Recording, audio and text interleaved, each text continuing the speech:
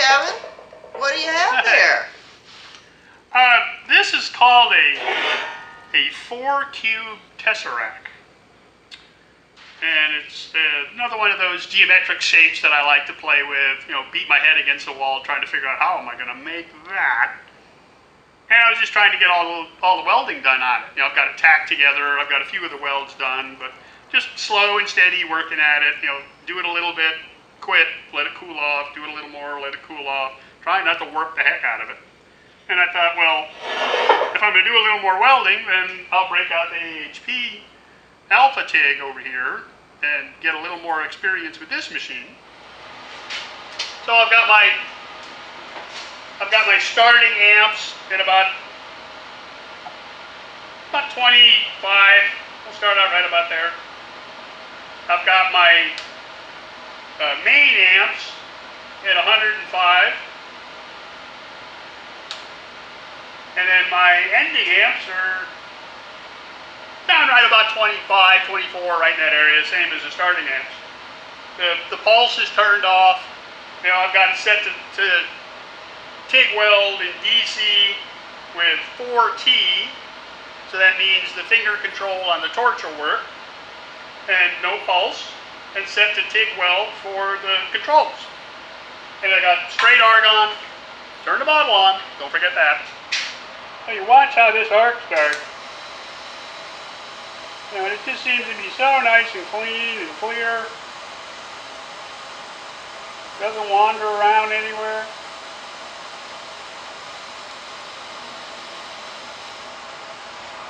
Readjust a little bit here, just let me get in a different position.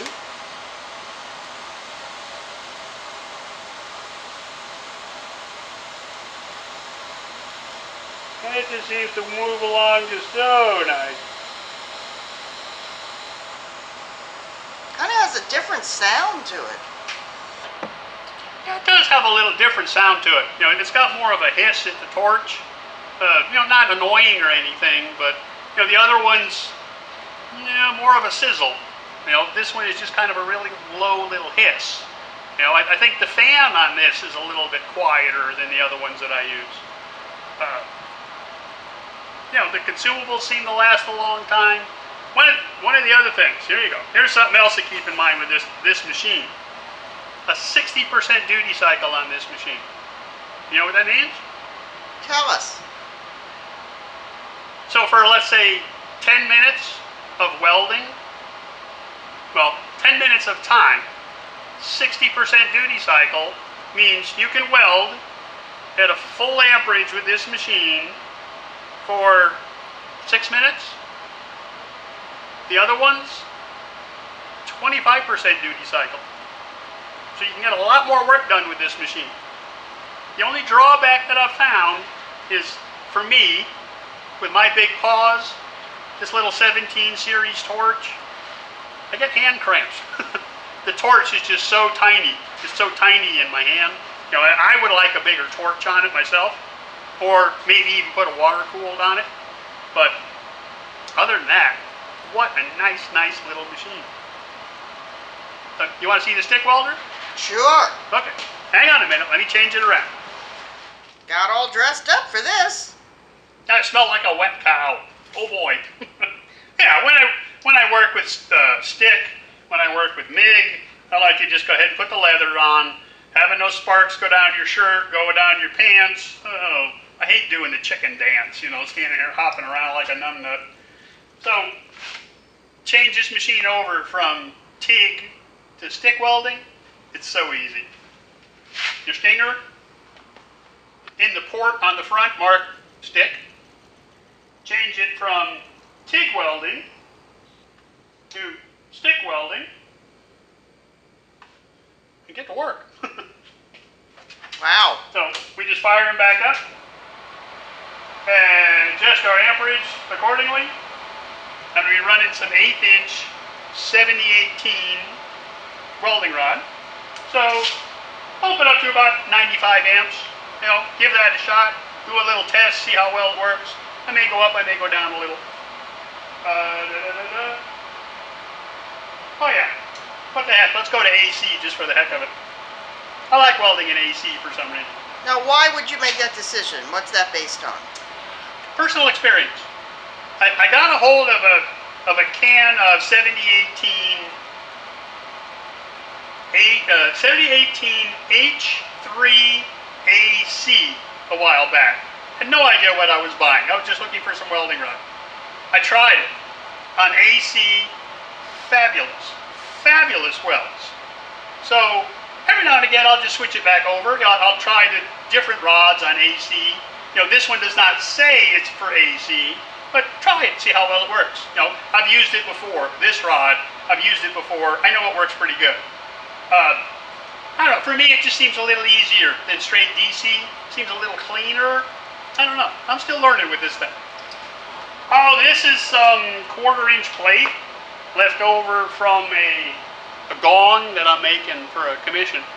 You know, I just cut the corners off just to kind of round it off just a little bit.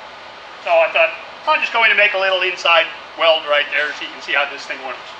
It actually has a surprise. You know, this machine, they have some, it's smoke and mirrors as far as I know, but they have some anti-stick technology built into this. So when you're stick welding, it's harder to actually stick the electrode. I don't know how it works, but it does work pretty good. So let me show you.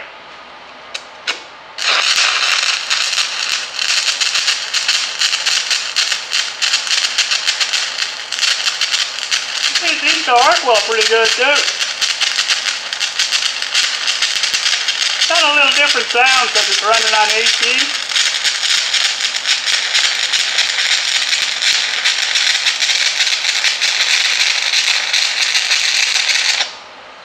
But just for the heck of it, let's switch it over to DC. There we go.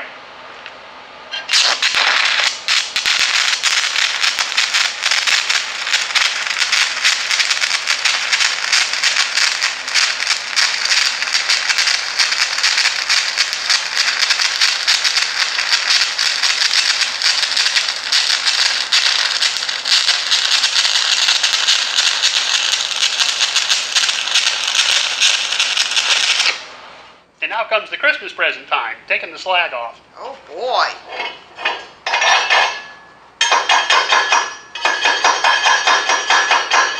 Now what about people who say, only drag, don't peck at it? Then why is it called a chipping hammer if you're not supposed to chip at it? It's not called a drag hammer. It's not called a brush gently at it hammer. It's called a chipping hammer. Is that because people are just pecking at it too hard? Yeah, a lot of guys will sit there and just wail on it, trying to get the slag to pop off. You don't have to. See this section right here I haven't chipped yet? Yeah.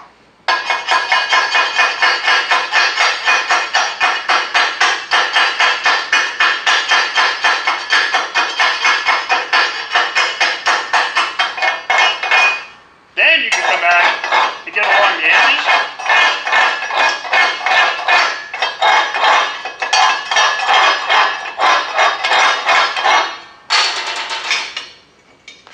Grab your little wire brush. So this is the AC, and this is the DC.